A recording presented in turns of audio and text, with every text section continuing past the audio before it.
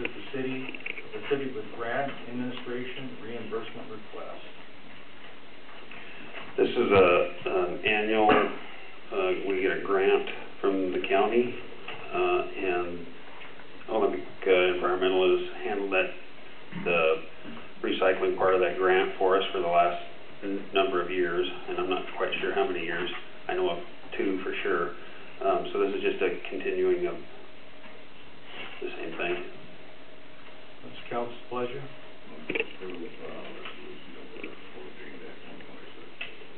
Second. Councilmember Halsey, speak on your motion. Yeah, that's the recycling grant and environmental resources. That takes care of the recycling and the grant administration, et cetera. And except for the paints and stuff that we can't dispose of through normal garbage. Councilmember Putnam. Enough approved. Any other questions or issues from the council? Any questions or issues from the citizens? Seeing and hearing none, roll call. Councilmember Walker? Aye. Councilmember Halsey? Aye. Councilmember Jones? Aye. Councilmember Cave? Aye. Councilmember Knudsen? Aye. Councilmember Putnam? Aye. Councilmember Steiger? Aye. Motion carries. Thank you. Resolution number 14-125, approving the development agreement for property owned by Gordon Trucking LLC to finalize the right-of-way acquisition for the Stewart Road project. This is in conjunction with purchase of the right-of-way from Gordon Trucking for the Stewart Road improvements. This is a 10-year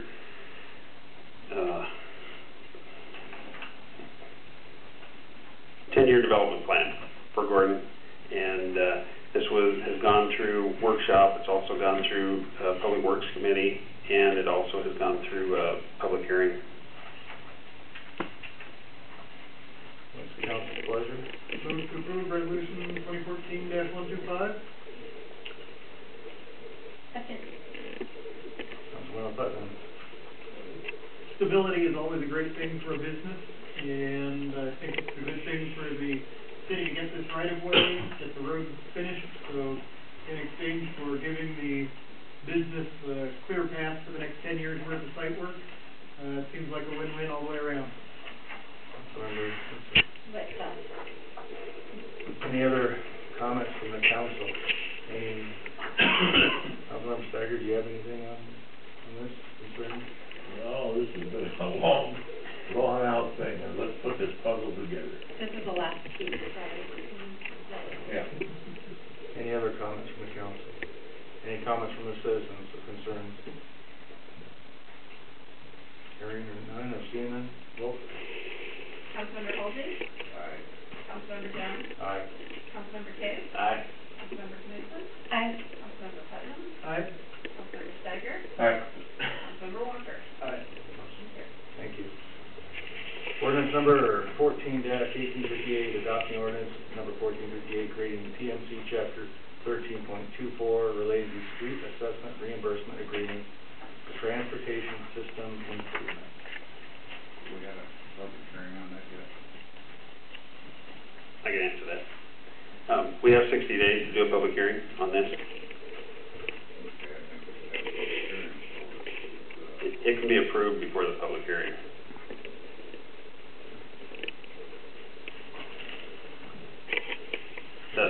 The attorney's education. Well, that's what I was told. So. Well, do we have a brief description of what this is about? This is a latecomers agreement for the Thornton intersection light. And this is to cover after the fact? Yeah, it's covered. Yeah, exactly. There's several businesses on Thornton that, if they're developed within the next 15 years, would have to contribute to the cost of the light. Gordon's already contributing. The Shell station's already contributing, but there are other businesses that may develop, may or may not, over the next 15 years that would have to contribute later. Is there any concern from the city attorney? No, it's city policy if they'd like to have the public hearing. much like a utility agreement where if you, the first one to bring in power lines, anyone that comes in with within a certain time frame has to pay a percentage to the person that pays bringing in first. Correct. So I guess, how does the council feel about passing ordinance versus public hearing for Councilmember Walker? Is this time sensitive? Yes. So, if we schedule a public hearing for next week, is that enough time? Do we have to schedule it for the Monday after, if we pass it that Monday, would it give you enough time at that point, 2 weeks away? I believe so. I believe so. It has to be passed before we go out to add for Stewart Road, and we're trying to go out to add the end of this month. That's what's the 24th. What they generally try and do, 2 weeks notice. That'd be just shy of 2 weeks. The, talk and have a special meeting, or Councilmember? Well, I don't have a problem passing it, because if we have the public hearing and we get enough comments that there's concern, we can make a determination at that point to rescind the ordinance, right? Correct. Rather than get in a position where someone can get in and absolve themselves from having to pay this, I'd rather, let's get it done so that everyone that's there that could come in would be obligated to pay if we're going to keep it, even after the public hearing, because if we rescind it, then nobody's hurt anyway, so. I'm just curious whether for us, for a public hearing, if we were to have one, we have a fifth Monday. I'm sure everybody really wants to come in for a fifth Monday, but we could be a special public hearing meeting only. We need to have one. Just my comment, Councilmember Stagg. Joe, my question is, would we go out to bid, and then we have to change the situation? We would have to go out to bid again, wouldn't we? No, we wouldn't have to go out to bid again. All we're trying to do is, when we go out to bid, the way this was explained to me, is that this should be in place before we go out to bid, for the simple reason that there are people that are going to realize that what we're doing when we go out to bid, and then they will make their comments. That's why it was brought up that it should. Okay, the reason I'm asking the question is, there's a lot of properties on Thornton that are undeveloped at this point right now. And a lot of them are just waiting to get Stewart done so they can do something with their property. And I'm just questioning whether we want to leave any loopholes there, that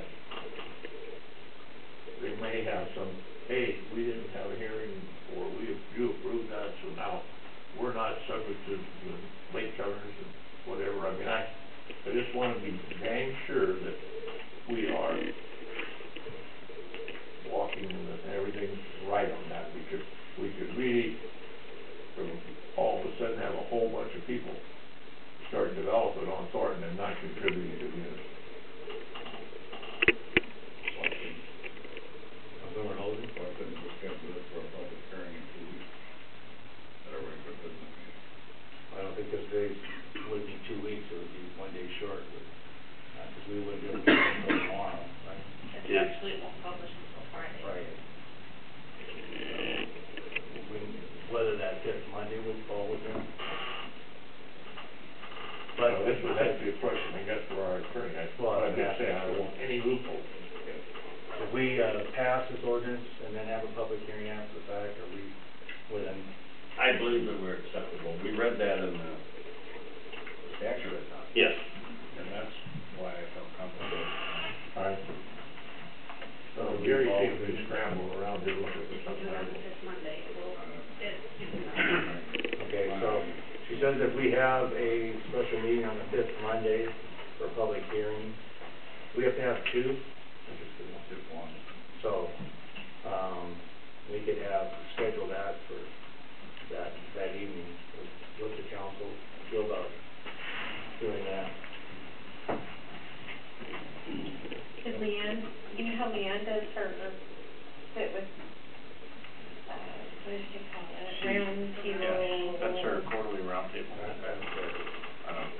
I'm just council business, not the mayor's business. I'm looking at it from this perspective, if we're within statutory,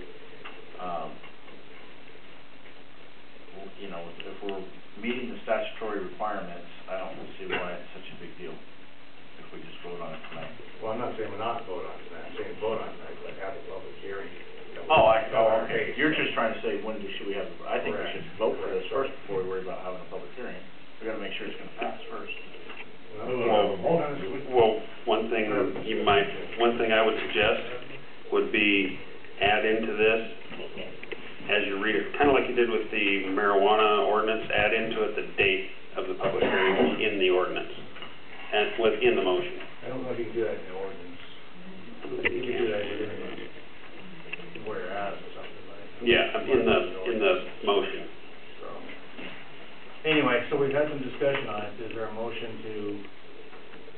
I make a motion to pass ordinance number 14-1858. Second. Councilmember Cave?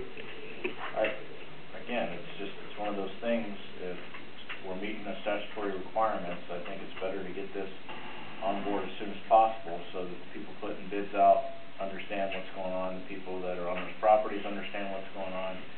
They can come in, comment at the public hearing, let us know if it's going to hurt them in any way, and then we can decide if we want to rescind it at a later time.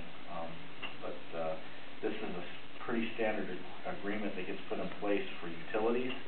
And so, I mean, I've never seen one for a street light before, but, you know, it sounds like it's a pretty standard process to me. Councilmember Putnam? Yeah, if we pass it tonight and any of the property owners are strongly opposed to finishing the project and don't want the benefits of the light for future development on their site, they can certainly let us know. Any other comments from the council? Additional comments? Any comments from the citizens? Yes. Please come forward. 411 West Valley Highway. Yeah. Even if you have to delay that bid opening or letting, I'd have the public hearing first. I think it'd be a good move. Thank you. Well, let me ask the consequences if we were to delay. We have a chance of losing our TIP money.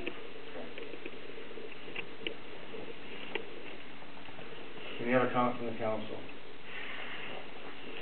Roll call. Councilmember Jones?